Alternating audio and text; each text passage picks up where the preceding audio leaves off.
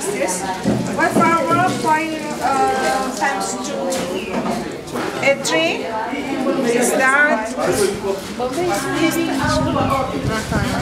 Langu naitwa Emmanuel, ni afisa mambo ya nje kutoka Wizara ya Mambo ya Nje na Ushirikiano wa Afrika Mashariki, ambaye anahusika pia na deski la nchi za kusini mashariki mwa Asia, Indonesia ikiwa ni moja wapo.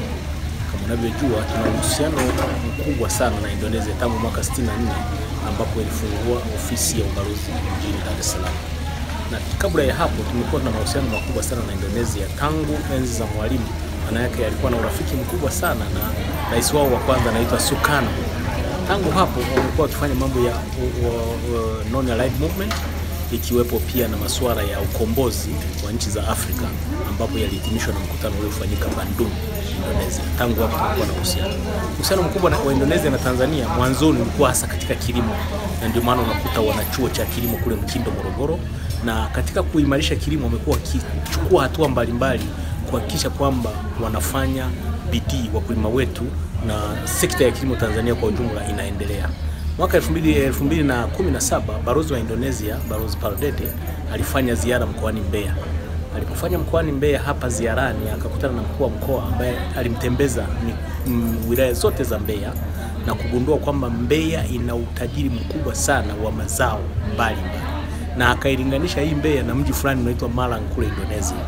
Na katika hali hiyo juhudi zimekuwa zikifanywa na balozi tangu alipoona yaliyokuwa kifanyika Tanzania.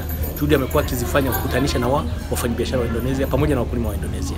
Kisa cha kuwaleta wakulima hawa ni baada wakufunzi hawa, baada ya kuona kwamba Tanzania hasa Mbeya ina mazao ambayo wao Indonesia pia wanayo na wanayafanyia kazi zaidi. Baada ya kuyavuna, sio kwamba yanakaa tu pale kama sisi Tanzania, mara nyingi yanaharibika baada ya kuyavuna, ile inaitwa kwa Kiingereza post harvest loss.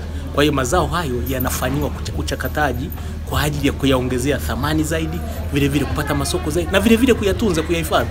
Kwa sababu kwa mfano parachichi ukilivuna ukaliweka hapo litaharibika, lakini ukilifanyia juhudi zaidi, ukalifanyia mchakato zaidi, linapata thamani zaidi na linaendelea kutunzwa. Kwa hiyo ndio kisa na mkasa wa kuwaleta hawa wataalamu kutoka Indonesia wawafundishe wakulima wa Mbeya, wataalamu wa kilimo wa Mbeya, namna ya kuongezea mazao thamani, mazao ambayo yanastawi kila siku hapa Mbeya. Wanachowataka wajasiriamali ni kuleta zile bidhaa kama vile mahindi, viazi, muhogo, bidhaa zile zinazozalishwa hapo wazilete hapa. Wao wanalipia kila kitu isipokuwa bidhaa zitoke hapa nyumbani. Wataalamu wa masoko hawa hapa Mbeya waweze kuwafundisha mbinu za kuunda vikundi ili kupata masoko ambayo yana usahihi, kwa sababu wanapounda vikundi wanakuwa na mahusiano na sehemu nyingine zinazohitaji hivyo vitu. Kwa mfano, sasa hivi hapa kunapatikana nyanya na nini, lakini Kyela hazipatikani. Kwa hiyo tayari tunawasiliana na masoko ya Kyela kwa ajili ya kupeleka nyanya zilizokuwa process ambazo ni salama, kwa sababu wakati mwingine malighafi huwa zinatumia mbolea nyingi na madawa mengi. Alafu pia mashine ambazo ni za kisasa ambazo zinaweza kusindika hivi vyakula, pia kupata ujuzi zaidi wa usindikaji. Wafanyabiashara times 2.